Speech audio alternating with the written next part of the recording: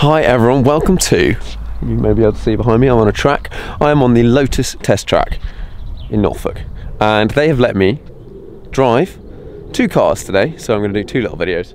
One is this Exige 410 Sport, and let's have a little look around the car. I'm going to do a little walk around the car, point out some interesting bits or whatever, and then we're going to pop in, I'm going to get in the car and I'm going to do a bunch of laps. I'm going to try and explain what it's like to drive for the first time. I've not driven one of these before, and I'm only driving it on track today. We will at some other point drive it on the road, so I'll give you an idea of that. But I'm going to try and get in the car and drive and talk and do all those things. Let's have a look around the car. Okay, so looking around the car, let's give the basic facts of the car. It's the 410 is the 410 horsepower. It is a supercharged V6. It has had some changes to the supercharging system. It's now charge cooled, which has brought it over 400 horsepower versus the 350 back previously. As you can see, we've got this lovely carbon fiber GRP body. Everything is super light in this car. Let's have a little look in the interior. Everything in these Lotuses is hand done in terms of all the finishing on the leather, and you can have whatever you like in terms of stripes and whatnot. Inside here we have these carbon bucket seats, which are pretty comfy, and they're trimmed in however you want. So looking inside, we've got this tiny steering wheel. It's just in your hands. It feels almost like a little bit of a go-kart. It's unassisted steering in this car, so probably quite heavy. And then the center bit here, we've got this lovely, amazing linkage on this manual gear stick, which is an amazing little device. A funny geekery fact, you can have this this panel in carbon fiber rather than in GRP covered in leather, and if you do that, it gives you 2 mil of extra clearance to getting in the car. Now, getting in this car, I've just sat in it before, it's really tricky. You've got to sort of stick your foot in like that, and then get your bum in, and then drag your foot in. We've got start stop buttons here, traction control, lights, the dash, and then aircon and radio. There's not much else in here.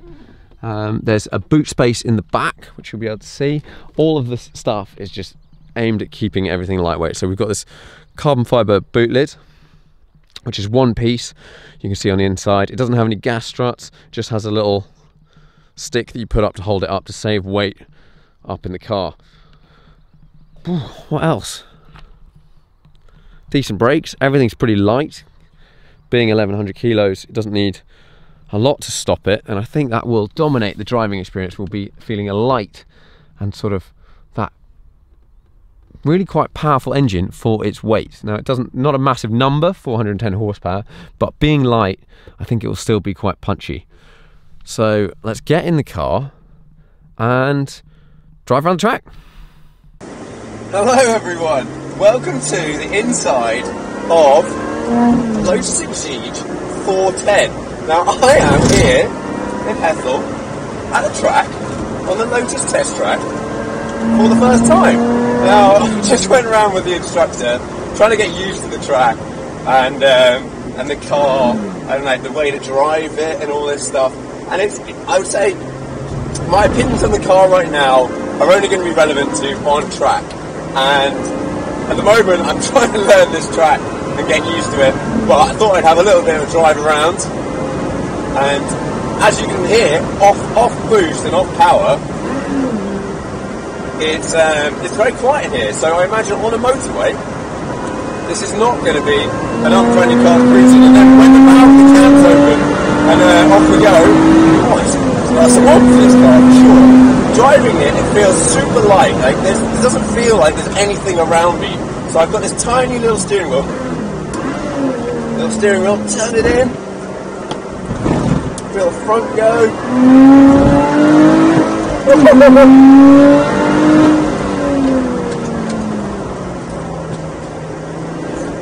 The unassisted steering is quite, it really draws you into the driving experience. And then we've got this amazing shifter here, which is just like the coolest looking thing. Okay, so this car is 410 horsepower, supercharged V6, it's about 1200 kilos.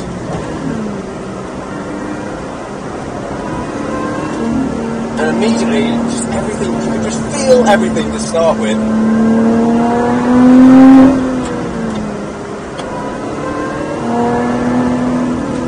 Get through this a little bit.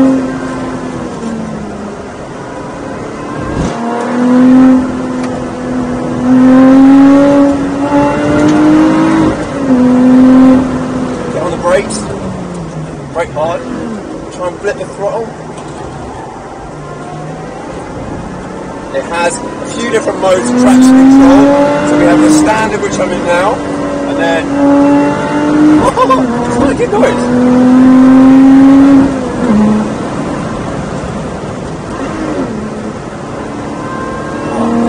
As you can tell, I'm not talking very much. This is probably my first experience trying to drive and talk on a track, driving a car, and a car that I haven't driven very much, on a track that I haven't driven very much at all.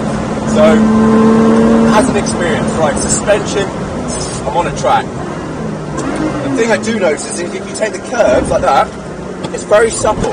It's not, and then, wham, power comes out the corner. So, from just riding the curves a little bit here, and the front scrubbing, a little bit sliding, the ride seems very, like, it's firm, but not overly firm, and I imagine, because of all the light weight of these cars, you don't need to have it super stiff to control all the body movement and stuff. Like, you know, Bentley now with their 2.5 ton or whatever it is, and they have all the motors to talk about these things. Honestly, I'm actually just kind of having fun, and I might just shut up for a bit, put it in sport, and drive a little bit.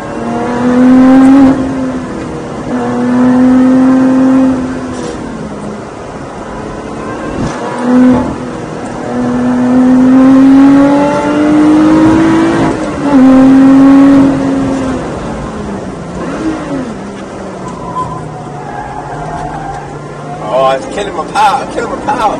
Might have to put it back into race in a second.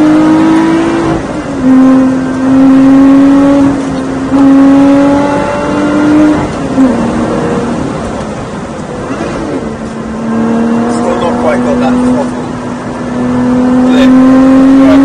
But the fact that you have to flip the throttle in this car, the fact that I'm driving a car that's sub 4 seconds to 60, and having to use all of the stuff, like I'm really having to think pretty damn hard about driving this car. There is no easy.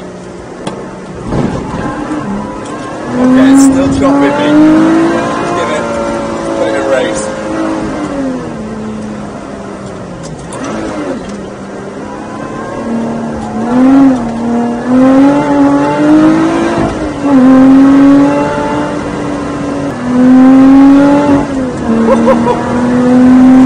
Right, let's talk about the steering. Steering is heavy. It's unassisted steering, and you really, really notice. Like, I am sweating now driving this car.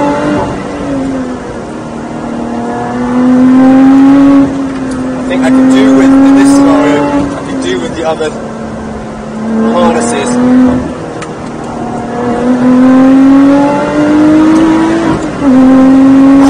That gives you this something!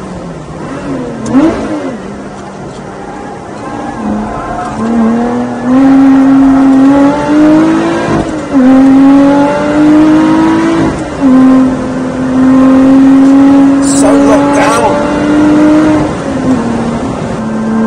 It's a really fast hand rod right hander here. I feel like you can just end up firing off the track if you take that wrong. Starting to get to grips with this stuff. Right, let's get on the brakes. Change the tarmac instead.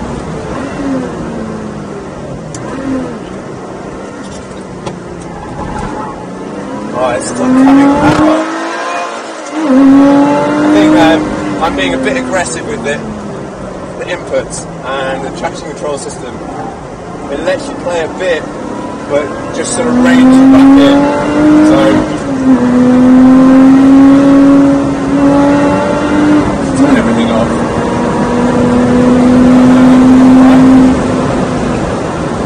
Engine note's really good. It's really quite. I feel connected to the car.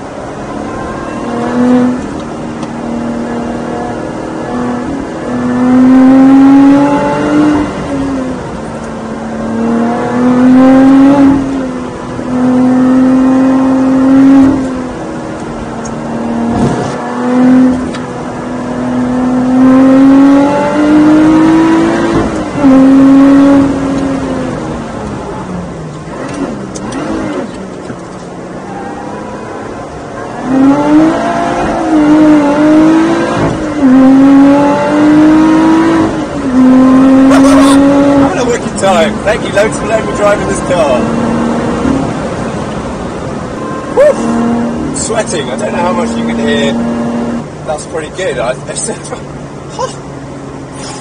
It just draws you in, sucks you in. If you're going to get a track car, one of these is a great option. It's just, you have to drive it properly, and there's no aids really if you want to start going fast. Everything's so compact, so small. I think, yeah, it's fun. I don't know whether I'd want to, I need to drive it on the road, see what it's like on the road. But as a track driving experience, an Exige 410, sorry, is great. I'm a big fan actually. Yes. Only because it makes you, like, it does that thing that caterers do where you have to sort of, it brings out the little bit of the devil in you. You shut up and you just sort of go, sort of drive fast and drive like a hooligan. So I think this is the pit lane. Is this the pit lane? It is the pit lane. Yeah. I got lost. Right, that was the 410. On to the next car.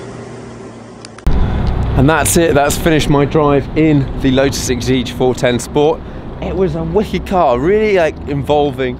I was sweating by the time I got out of it. It's a real workout driving that car. But if it's something that you think you might be interested in, definitely go drive one. I don't think, it's not something that's necessarily right for me. I don't have a need for a car like this at the moment, but if you like track driving, it's a really physical experience, and you really just sucks you in. You just want to do laps and laps and laps.